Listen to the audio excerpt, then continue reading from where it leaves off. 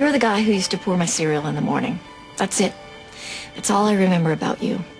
You're not my father. You're just the guy who used to pour my cereal. And if you die, it probably won't change my life that much. But it will change hers. If you die, it will break her. And I'm not going to let you do that. I don't know what it's like to have a father. But I do know what it's like to have a sister. And it's good. And if we can get through this, then the door will be open for us to get to know each other. The door's open.